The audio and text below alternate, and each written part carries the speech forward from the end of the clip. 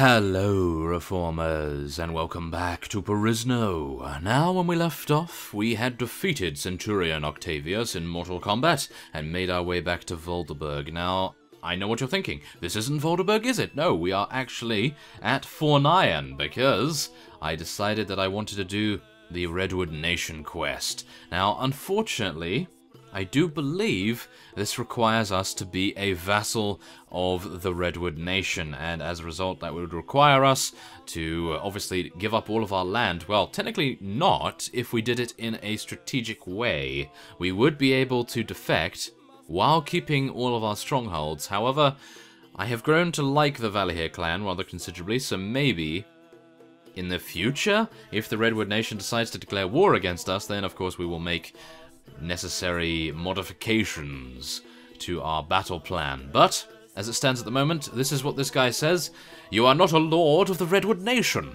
Don't think that I will tell you any of our secrets."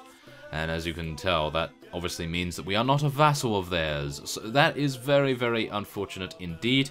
I thought to myself, that would be a really nice thing to do, but it appears not. Now, do bear in mind that there is a quest also at the Perisno ruins, which is, I do believe, between Crane and Amana. I do believe it's around here, so we could go there, and I think I might. So I'll see you in just a moment.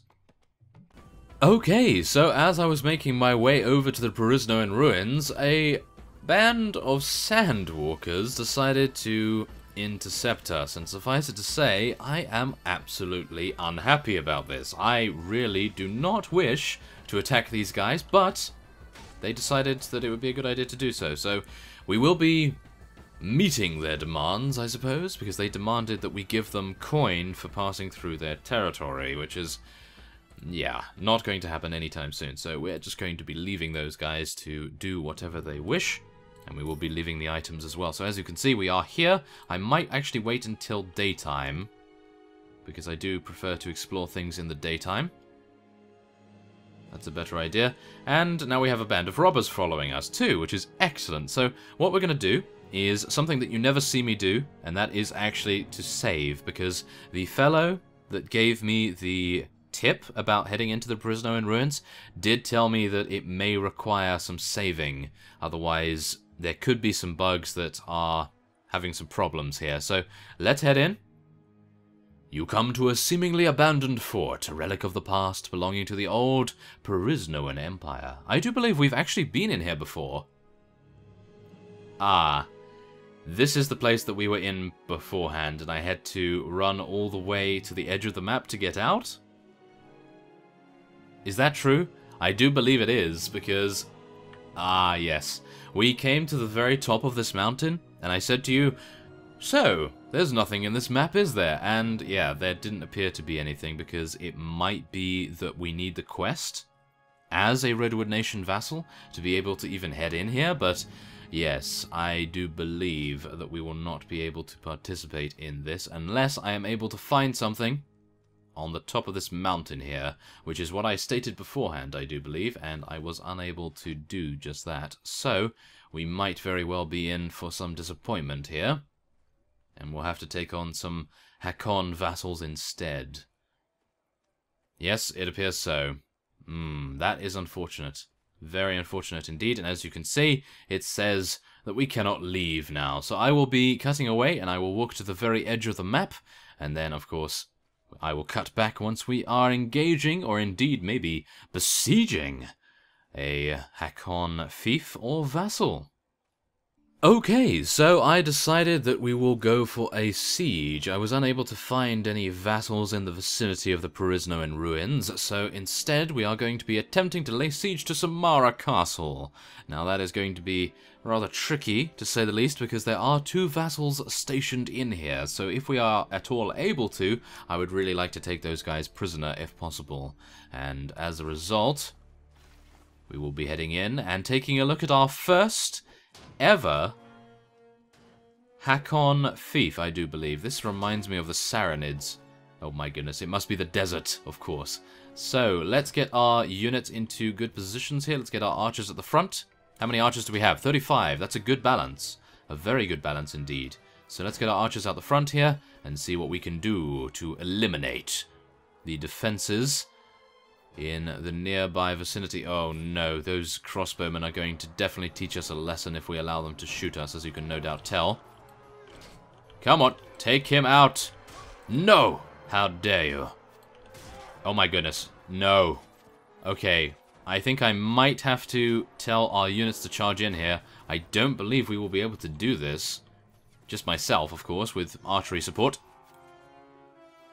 Okay, 42 damage from a headshot. That's rather impressive, to say the least. Okay, well, I'm going to be resting here, and no doubt... Oh, yes, there we go. Centurion Octavius has returned. A messenger rides up to you and tells you that a 3rd Legion Centurion has rallied his soldiers and is now marching for war. Oh my goodness. Well, I don't suppose we will be facing him around here very soon, or at least I hope not, otherwise he's going to have a very funny time. And we are being interrupted by 9 Sandwalkers. Okay, well, I'll cut away while we are rejuvenating anyway, and I will see you once we are back into the siege, and hopefully not getting headshot once again. Okay, so heading into the siege once again, we are greeted by some rather thick fog and mist, which is definitely not something I wanted to see, although this is definitely going to improve our chances of winning this bout, because I don't know whether it does, but fog and mist, I believe, have an effect on bolts and arrows streaming through the air, or at least I hope that is the case anyway. I know it is the case with snow and rain, but not entirely sure about this. I am hopeful. Very hopeful indeed. Now, our Redwood Elites and our Zann Longbowmen are doing a very, very good job. And I am hopeful that they will continue to do so for the entirety of the siege. Now, I do need to be cautious of those crossbowmen up there. I want to make sure that we don't take any damage. Now, I would like to actually hit some of these guys, so maybe I should switch to my two-handed. Come on. Get in range. Yes, there we are. This guy is a beast. He knows what's up. Hack on, sharpshooter. And now I am being shot once again. Where am I being shot from, though? Interesting. Okay, well, whatever the case, let's do it. I do believe we have enough space for us to fully charge in here with our infantry. Unfortunately, the ladder does appear to be quite thin, so we are going to have quite a few difficulties getting through here, I do believe. I'm actually looking to see where I can move to if I need to at some point. Come on. Yeah, there we go. Take that guy out. Thank you. Now maybe I could... No! Why did I jump? Why did I jump? That was a terrible idea. Oh my goodness. Okay, let's tell our infantry to come back, and I think we'll also tell our cavalry to come back as well, because I really want to get into the fight here, and it would be wonderful if we could. And we did appear to be losing quite a few of our units, which is definitely not something I want to see immediately. Oh no, a Divine Atheling is up there! And it was killed. Ah, that's unfortunate. Really? Oh my goodness. I must admit that I am actually looking forward to the DLC of Warband quite considerably, because I'm hopeful that they will reinvigorate the siege mechanics, because even though this ladder is actually quite a lot better than the native ladders that might actually be as thin as this, then hopefully that will make it better, make it even wider in the DLC. I would hope so, at least. But if not, then so be it. But, oh my. Okay. I have a lot of HP, but unfortunately enough, it's not probably going to be enough. Let's do this. Yes, take out the heavy footman, take out the footman, and hopefully not get shot by that crossbowman there. Shijin is being shot rather considerably by him. And I'm hopeful that they will not take us out. Let's do this. Yeah, there we go. Take that guy out. No. Don't push us back. We will not fall back, even if I get taken out. Oh, yes. Let's do it. Come on. Take him down, guys. We need to get rid of this guy. The guy with the incredibly good helmet. Yes, there we are. Heavy footman taken out. And another one. They are falling like flies before us. Exactly what we want to see right here. I must remember not to press the space bar, otherwise we are definitely going to be having issues. Jetpack issues. Oh my. Okay, come on. Take out this guy. And why did I press space? Ooh. I'm used to pressing space when I want to get a nice jump and bash or jump and slash on. But yes, it appears That will not be the case this time around. Yes, we are able to penetrate their lines. Excellent. That is not something we've done in quite some time. And then I got taken out by an Hakon Imperial Spearman. Really? Wow. Okay. I was not expecting that, that's for sure. But, as you can plainly see, there aren't many crossbowmen remaining in their nest over here. So I am actually very thankful about this. I am also thankful that I will be able to control our units after I am dead. Because that is, of course, going to make it so that we can charge in our archers if we so desire. And, believe it or not, we can actually reposition them on the map as well, which is really very nice. Hopefully we'll be able to do that so that some of our archers can target these crossbowmen here, and maybe even target some of the units that are on the battlements. That would be very, very cool indeed. But, considering they're not able to do that at the moment, I am probably just going to be charging them in here. Some of them have some very good melee weapons, and I am hopeful that we'll be able to get them to support these units right here so they can shoot from the side like this. This angle right here would provide some very nice damage from our archers right there. And so far we are doing a very good job. 112 units have been taken out. Only 8 of our units have fallen to the might of the Hakon Empire so far. Now I must mention, as I was resting and rejuvenating at Samara Castle, we were greeted by the news. Well, I don't really want to say greeted because it's not really good news, but it's okay, I suppose. But the Zann dynasty and the Valahir clan has now degraded in their agreement to be formed in an alliance. So we are no longer allied with the Zann dynasty, but we do still have a defensive pact. So it is still relatively good. However, if it is starting to degrade even further, then I will start to worry that they are going to decide to betray us. That would not be very nice at all. However, saying that, one of their fiefs is actually very close by to Valahir clan territory, and I think it might actually be a good idea to take that to further secure our lines and indeed our borders between our opponents, of course. So there it is, 12 renown and 43 morale, a very nice sum indeed for such small work, and unfortunately we were not able to take any of those guys prisoner, which would have been lovely. However, we are now able to take quite a few very good units. Demon Priest, for example. Very nice to see one of those guys. Some Draken Cavalry right there, and we can get some Praetorian Guards. I like those a lot. And what else do we want to get here? Well, I suppose we could take some Landsknechts, and we could take some... Well, I suppose that will be it.